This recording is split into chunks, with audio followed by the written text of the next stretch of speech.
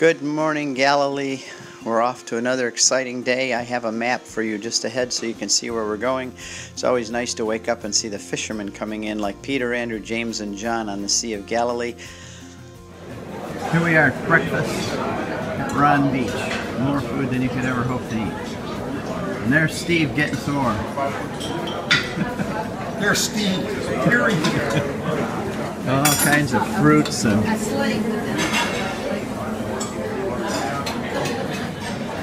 good morning, Galilee. This is day 4. We're starting out in Tiberias. Today we're going to drive down here to Sepphoris. And after we see the ancient city of Sepphoris where Joseph and Jesus worked every day, we're going to go to Megiddo and see that ancient hill and the ruins there. Then we're going to come back up to Nazareth. We've got a lot of things to do in Nazareth. And we're going to have Mass out west a little bit up in here. And then we're going to go to Amar's house, who lives in Nazareth, for dinner, and then back to our hotel in Tiberias.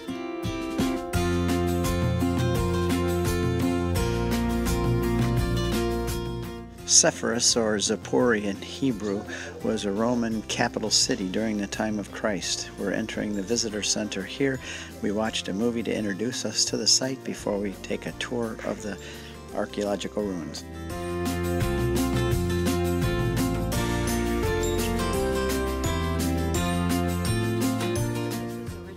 This is original, yeah. This is from the 1st century BC.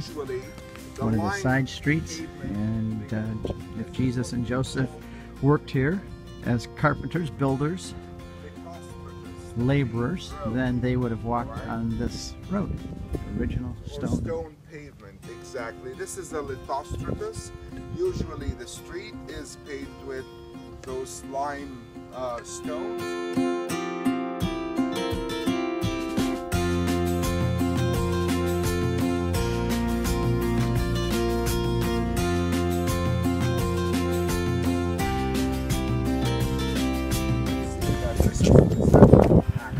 This is the Cardo. Cardo comes from heart, meaning the center of the city, the main road.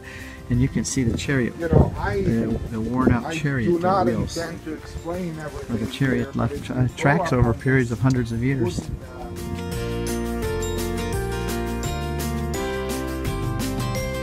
I can't help thinking all the time as I walk through and I see these stones, which probably came from the quarries, the stone quarries in Nazareth. If it wasn't Jesus and Joseph that dug it there, the word carpenter is tacked on one who works with hard materials.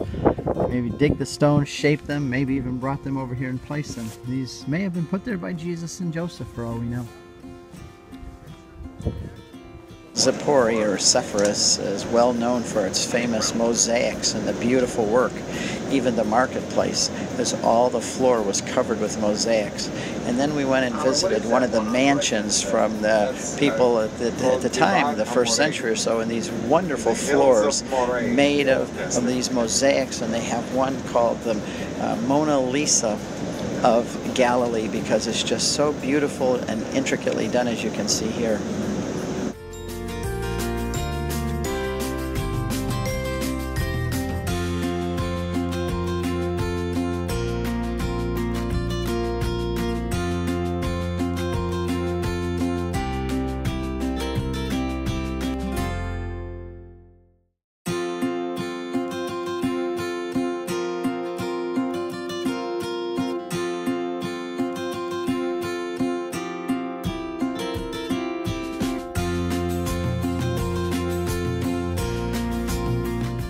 Megiddo is one civilization built on another 25 different civilizations. A great story about it is written by Michener called The Source, which explains all of these civilizations built one on top of another over the many centuries.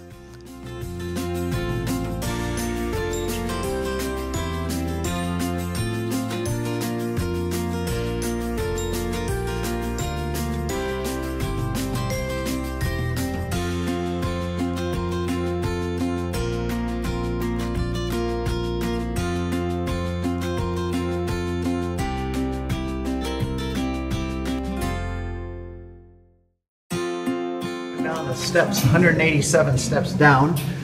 This is what King Ahab did. He cut a vertical shaft, which we just came down on the stairs, and then he built this walkway. I guess it's too dark to see, isn't it? And he did this tunnel in the bedrock. And you could walk all the way through this tunnel, quite a ways, and you come to the spring. So that the people in the city of Megiddo could come down, go through this tunnel, get the water, and go back up in the center of the city, and they didn't have to leave the city walls to get the water.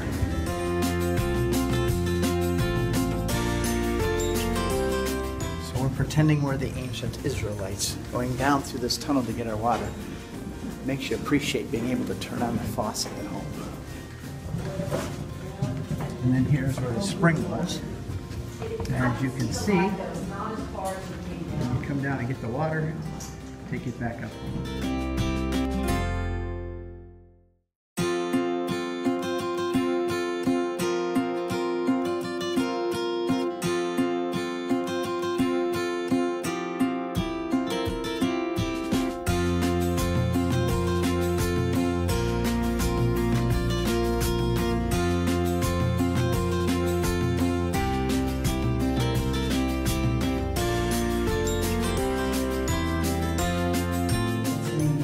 The power of the plan, because you see, the plan of Israel, and the line is over the hill, over the plan.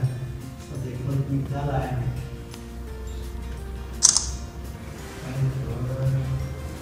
Morning, our song shall rise to thee. Holy, holy, holy,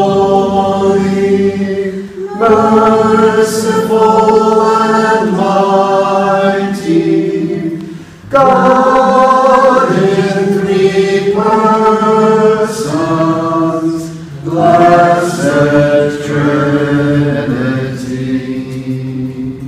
In the name of the Father, and of the Son, and of the Holy Spirit. Amen. Mercy on me, O God, in your goodness. In the greatness of your compassion, wipe out my offense. Thoroughly wash me from my guilt, and of my sin cleanse me. Be merciful, O Lord, for we have sinned. Be merciful, O Lord, for we have sinned. After a wonderful Mass, we had little pizzas with za'atar and Lebanon cheese on them. And we wanted to not eat much for lunch because we have a big dinner tonight at Amir's house. But these little pizzas were sure good. Next, we drove to Nazareth. There was a little traffic, but it wasn't too bad. And it was a colorful and interesting ride along the way. We first stopped at the Nazareth village, which is an attempt to give Christians an idea of what it was like to live in the first century with Jesus and the Holy Family and in their era. And it was interesting.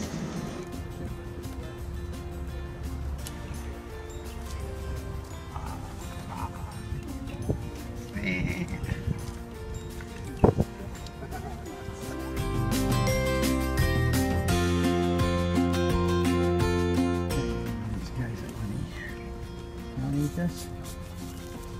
I thought you'd like that. Thank you. Welcome. This was a typical tomb used even in time of Christ, where you put them in here. There's a row of stone in front. But this would be for a whole family. And they would have each their own niches, but after a while they'd come back in and they would take the bones out that were left and put them in ossuaries. But these are actual tomb chamber. This is like Joseph of Arimathea had for Jesus. We'll see those tombs again inside the Church of the Holy Sepulchre. I just rose from the dead. I don't know if you realize that or not. I just came out of the tomb, rose from the dead. Okay, we found a little buddy here. Little donkey. Hello. Want this?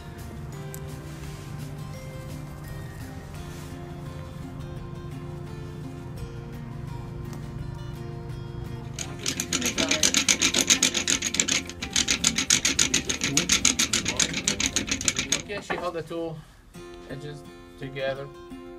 She placed them on top and spun them together, and they will be attached to make one thread, the same yarn. Okay.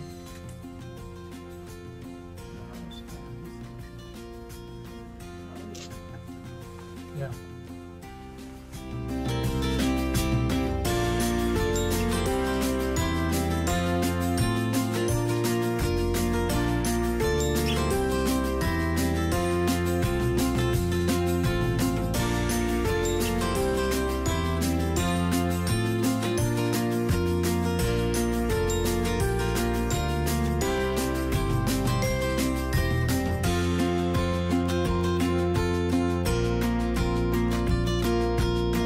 We just entered here the Greek Orthodox Church of the Annunciation, and here's a picture of Mary coming to get water from the well.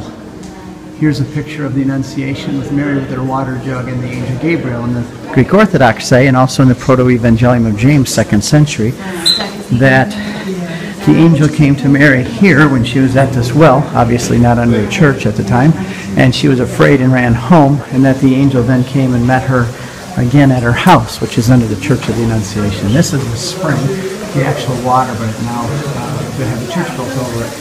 And here then is the actual water. And sometimes they send it down to Mary's well, which is kind of the center of town.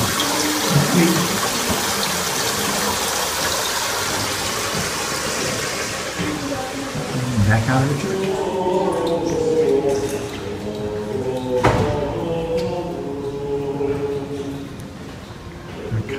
Tonight we did something we've never done before. This is Amr and his house. He invited our group to his home in Nazareth for dinner. As we walked up the steps, we looked out over the Jezreel Valley and saw a beautiful sight. Entered his home, which is a beautiful home, and here's what we saw waiting for us. And here's what awaits us. Bottles of wine, wonderful foods and salads with pomegranates and apples and pears and avocado and indigenous olives, wonderful bread. Already the wine is starting to flow. We just walked in the door. What kind of a suffering pilgrimage is this anyway? Dueling cameras. And Amr and Omaima are good friends of ours, and they're doing this as a big favor for us and for our pilgrims. Because we're a smaller group, there are advantages sometimes to that. And we're really happy to be here and grateful to them for inviting us into their home here in Nazareth for dinner.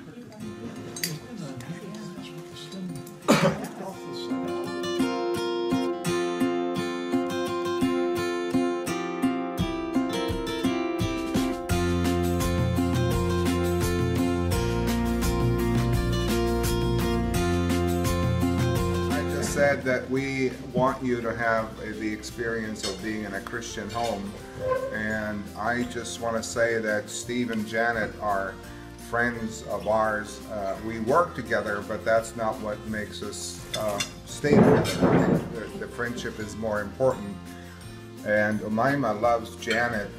She always likes to have her come, and Steve, of course, but you know, that special love for Janet that when I said that to Steve, he said, "Who doesn't love Janet?" Anyway, so you're sharing her with a lot of people. That's the love with a lot of people. We have been blessed, and we'd like to share what God gave us with others as well. So enjoy your meal and feel at home, and spread the news that, you know, Christians do exist in the Holy Land. That's very important for us. Okay, Omaima made this wonderful dinner for us, and we've just invited her to come in so we can all give her a standing ovation.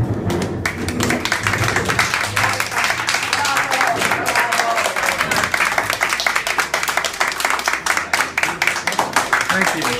Shukran.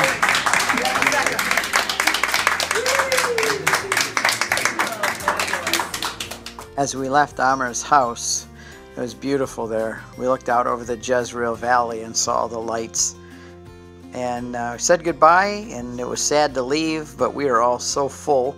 And we returned back to the Ron Beach Hotel after dark, but it was still early, before 7 o'clock, so everybody had a chance to unwind and rest, and we're going to have to pack because tomorrow we head to Jerusalem.